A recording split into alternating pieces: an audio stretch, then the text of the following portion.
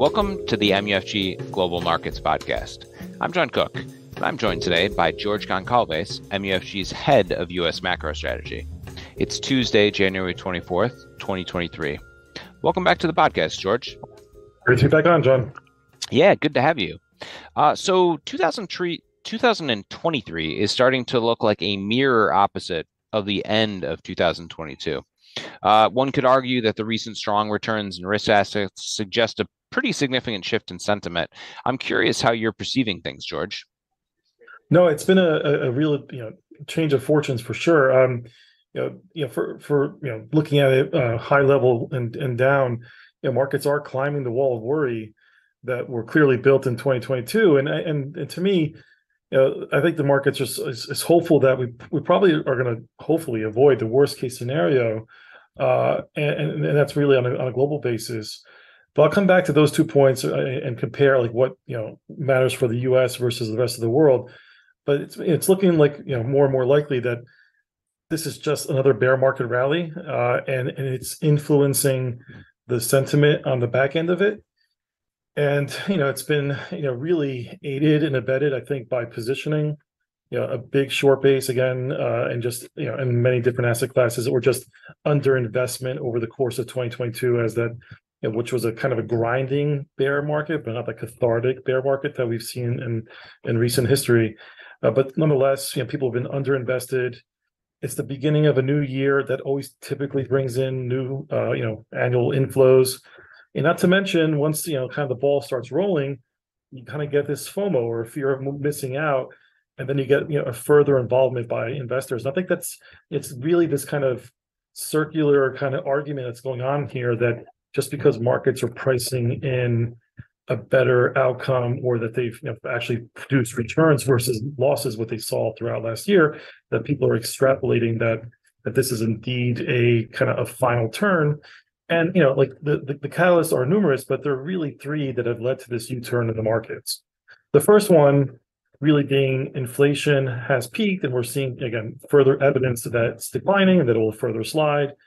And that relative to growth slowing means that central banks are probably closer to the end, and perhaps we can actually get a soft landing. So that's the one big overarching kind of narrative story that's out there.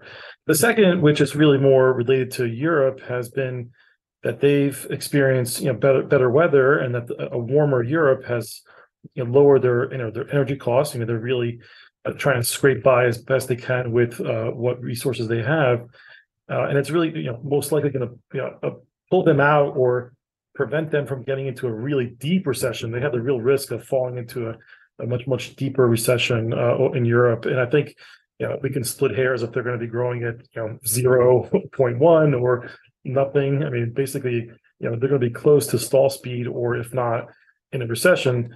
Thing is, it's probably not the worst case scenario for Europe, at least for now. And the third one is this China reopening narrative, and how it's going to be a positive tailwind for all economies. The thing is, the two, one of those is a fact, and two of them are opinions. And the only fact is that, yes, nature has been kind, and the other two are just narratives, which are up against the long and variable lags of tightening, which the Fed has put in place in 2022, and the ECB is still putting in place as we speak. And there's still the risk of what the Bank of Japan may still do in the coming quarters. So I think the markets are getting ahead of themselves, and this kind of prevailing force of tightening that it has still, it's still working its way through the broader U.S. financial system and global system, given that the dollar is so important. I think it's still too early to kind of extrapolate that the performance of January is going to be indicative of the full year. So I'm still of the view that we can be prepared. And George, repeat your conclusion there, because you just cut out for a second. Yeah, I mean, I guess at the end is that I still think that this is ultimately will be another bear market rally as we try to make a low and really figure out where we are in the cycle. And I think it's still early days to extrapolate.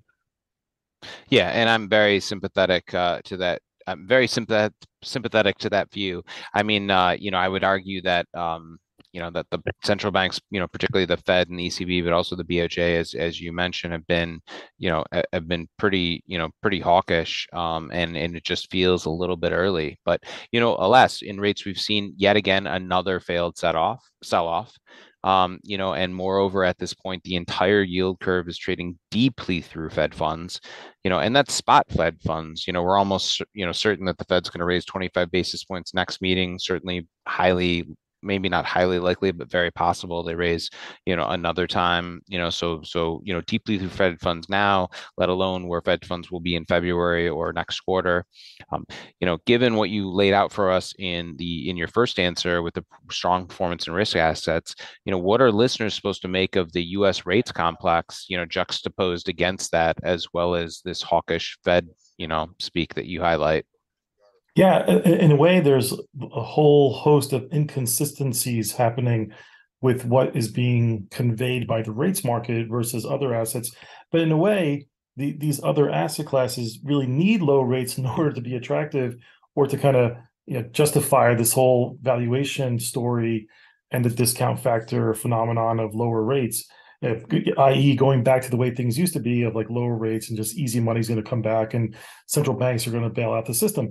I mean, I think there's an element of that kind of in the background still influencing some decisions on the investor level, that somehow the Fed does too much, or we do fall into recession, and therefore they're going to come out and ease aggressively, and that somehow it's going to counterbalance financial assets, and therefore investors now are going to look through everything, look through if we do go into a recession or not, look through at the fact that the Fed's going to have rates at 5% and stay on hold for as long as possible, look through the fact that they're doing quantitative tightening and maybe might tweak it to get even more aggressive to try to really drain liquidity. I mean, it's really, again, we're in the narrative part. I think the beginning of the year, there's a lot of euphoria, and of course, this price action has helped kind of support that. But the rates market, with a deeply inverted curve, as you described, across all tenors, there's a healthy level of skepticism, and that's fine. But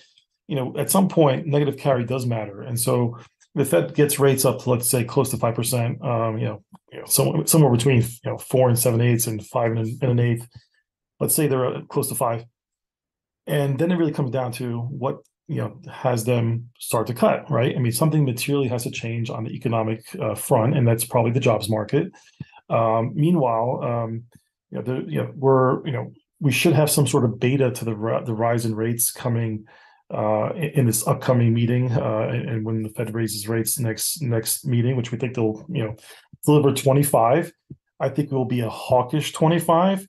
Remember, every single Fed meeting since August Jackson Hole of last year, even after inflation has peaked and has been declining all throughout this last 6 months, Chair Powell comes out pretty hawkish, and the main reason, even at the December meeting when they downgraded from 75 to 50, which again they're going to downgrade again from 50 to 25, and that could be viewed as dovish, but they're still tightening and raising rates, and they're taking into account the cumulative effect of all their hikes. They're trying to deliver a message that financial conditions has to tighten. They've been easing for the last 6 weeks or the last 3 weeks. But remember, in the after the December meeting, we actually had a decent sell-off in rates of about 30 to 40 basis points. We had equities also decline during that time period. So every time Chair Powell comes out and speaks after delivering the message and the decision, typically the markets kind of wake up and realize, well, the Fed is not truly done, nor are they close to even cutting, right? So that the market then kind of has another rethink, and we kind of head back lower again. I think we'll have a slight repeat of that next week when the Fed meets. I'll be more curious to see if there's any mention about adjustments to the Fed's balance sheet policies and what they're going to do with that going forward, both for how they manage the liquidity side or the liability side with RRP versus reserves. There's been some discussions around that. So I think that's going to be the more interesting part, because I think quantitative tightening is really what's going to really bite and take out liquidity from the markets.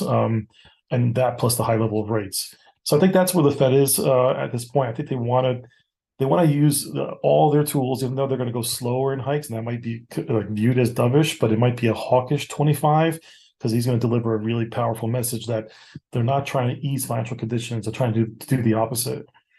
Yeah, great point. I mean, the recent financial condition easing ironically makes it much more likely the Fed follows through with keeping rates higher at elevated levels as they've told us. So pretty, For longer, for yeah, longer too. yeah, exactly. So just as you laid out in the outset to that answer, a lot of inconsistencies here. But let's talk a little bit more about the Fed. You sort of gave us a very brief preview. I know you recently contributed to the MUFG Global Markets Monthly, and I haven't seen the piece yet, but I suspect there's a nice FOMC meeting preview in there. Why don't you give our listeners the highlights of what you expect from the Fed next week, especially or in the context of this backdrop that you've laid out for us. Yeah, and again, not to repeat, and I guess kind of answered some of these points in the second question. It's the first start of the year. It's the first meeting where they set the agenda and they kind of rethink and they look at their models. It's kind of this period to kind of reflect on what they've done in the past. And let's remember, they did within 7 meetings, 425 basis points, one of the fastest hikes in modern day, central banking for the Fed at least. And so I think that they're going to, emphasize that, the prior actions are still working their way through the system as we all kind of know. And I think that they have to make that point clear.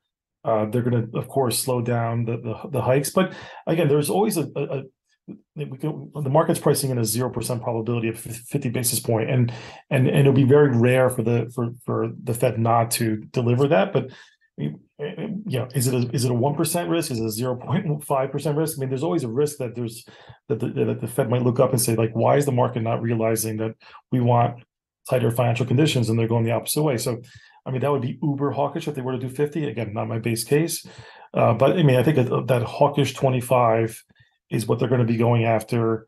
And then it will be interesting to see the sort of questions that are asked of Chair Powell. I mean, yes, inflation is heading lower. We don't get the summary of economic projection updates, so we're not going to get a reset of like what their thinking is on the economy in terms of like their actual forecasts or their median expectations. But we do. I would expect the press to kind of start to ask about those questions, like where is the kind of crossover point for inflation versus the level of Fed funds, and it's not there yet. I mean, so we're at least 200 basis points away from that, and that means that inflation has to come down at least by 2% or more to kind of get to a point where they can say, hey, we're really being restrictive. If you look at like proxy Fed funds rates, which was put out by the San Francisco Fed, which suggests that maybe rates are actually equivalent of like 6% right now versus the 4.5 that we're at now. I mean, like the idea could be that fine, we're seeing a lot of other forms of interest rate rises throughout the broader economy, but even at that level, we're still in a negative real Fed funds. So we've had negative real Fed funds all throughout this dramatic rise in rates. It's only when we see real Fed funds flip to a positive Fed funds, which, based on the trajectory for inflation, should happen by the middle of the year.